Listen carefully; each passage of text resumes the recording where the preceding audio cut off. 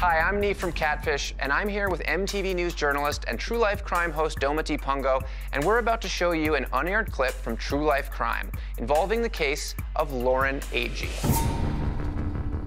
In which you'll see me and Lauren's friend Kassi explore the cliffside campsite where Lauren was last seen alive.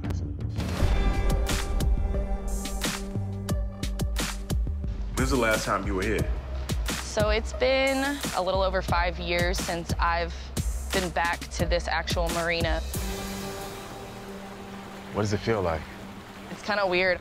Just the fact that I had a friend that passed away here, and that whole weekend was just not something I'd ever want to relive.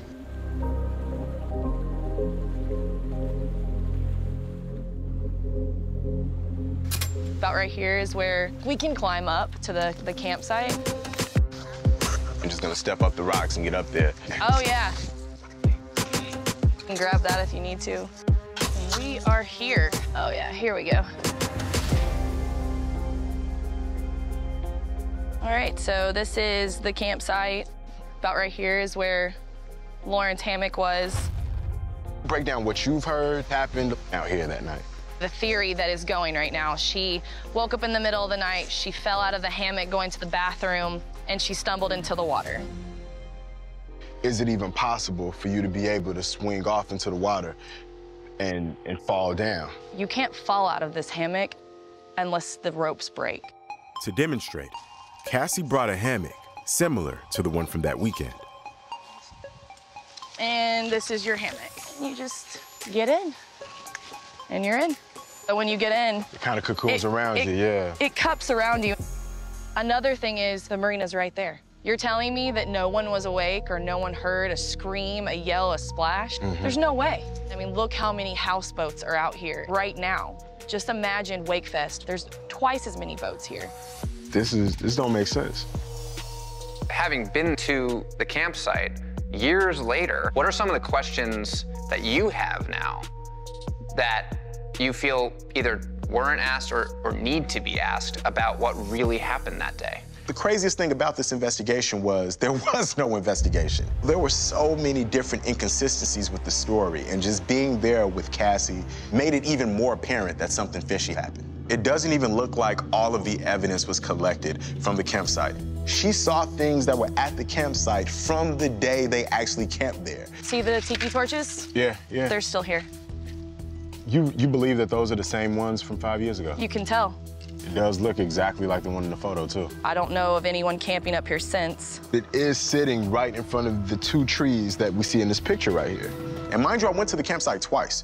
I went once with Kassi, and I went again with Detective Johnson, and did tests to see if it was possible that this could really be an accident. And when you do the test, the body doesn't just fall into the water, it hits different rocks. And we did multiple tests like this.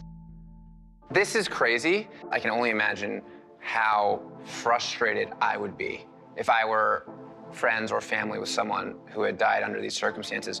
What can someone do if they feel like an investigation isn't asking the right questions to solve a crime? Well, there's a few things that a family can try to do.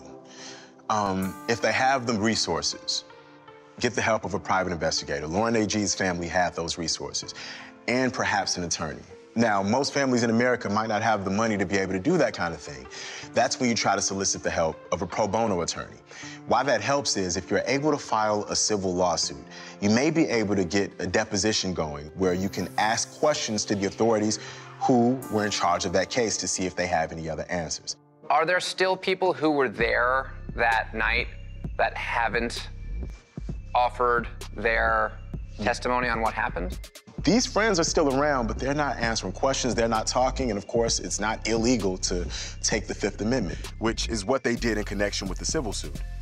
Plus, this was ruled as an accident, not a homicide, which changes the kinds of questions that police would ask. So there's nothing you can do to require someone who was present and potentially a witness of a crime to tell you what happened? Fifth Amendment is a right we all have. But they ruled it an accident based on what they had said. Yeah, that's wild, right? That seems crazy. Yeah.